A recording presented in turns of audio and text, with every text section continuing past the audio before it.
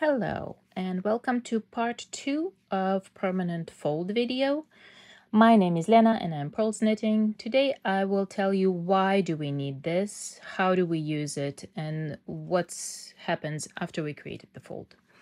So last video I created the fold, but I didn't continue working with either rib or any pattern that you have after the permanent fold.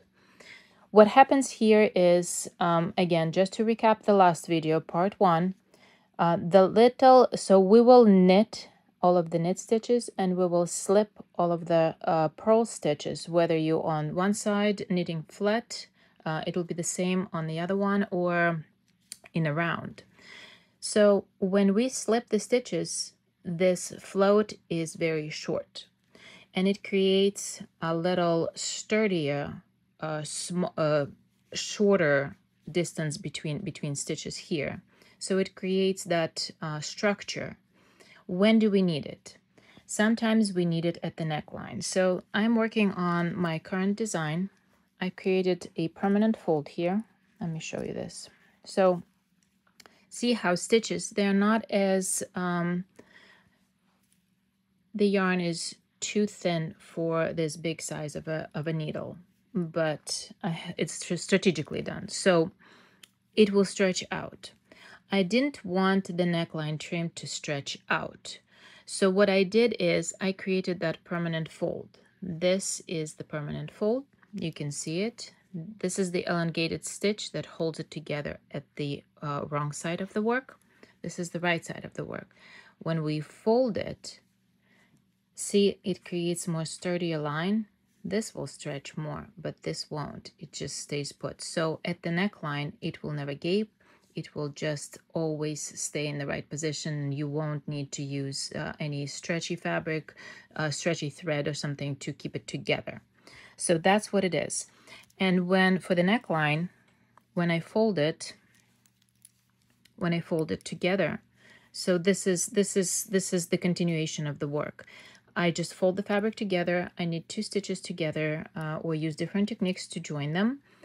And there it is. It creates that neckline trim with the fold. So because I'm creating the seam here as I go, and this line is sturdier, it will just never stretch. So this part stretches, you see, but this one won't. It just keeps it tight. So that's how I use the permanent fold in neckline. If I were, this is one of my designs, to create a fold here at the brim of the hat, I purled one row. So it will actually fold, see? And it's a good technique, doable. It will still hold that fold, but if I were to work this, it creates a slightly different look and it will achieve a little better results than this. So I would use it for the brim of the hat, and I like to have the brim to fold it. So that's what I would use in any hat, or almost all of the hats, except for the slouchy ones. So this is what you do, and you just keep on working. So after you work the fold, either work in the rib or stockinette stitch, reverse stockinette stitch, anything else that you see fit. So if this were a brim of the hat, it will be just, constantly folded like that, if that's what you want. And then from here on, you can work in stockinette stitch, reverse stockinette stitch, any pattern that you would like after the fold. So you just continue working it. You don't need to secure it. It's fine on its own, just like that. Or as a neckline, you can just knit 2 together, purl 2 together, and join the fabric for the fold. So this is how you use it. I hope you enjoy this. I hope it answers the questions. And let me know if you have any more questions on this. Thank you for watching. I'm coming to you with a little update on the permanent fold.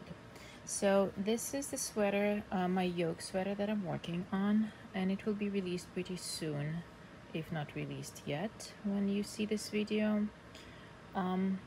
So what I did here is I worked, let's say, 8 rows of rib, and then I worked 2 rows, only 2 rows, and I like it, of the slip stitch for that permanent fold, and then 6 rows of the rib again. So what it did is just created that perfect little curve, but this is sturdier than let's say this will stretch more. It won't because I have a seam here, but this one will never completely unravel and it will keep its shape. So this is one extra use, and it's just 2 rows. See those little floats? And you can actually make it tighter. Maybe switch to a slightly smaller needle and just work those 2 rows with lesser floats and with slightly tighter stitches. That will make it even tighter if you choose to do so. So look at that. This is absolutely incredible. I like that technique. I will use it always, and you can tell like it's tugging a little bit here. It's never gonna just flop. So there it is.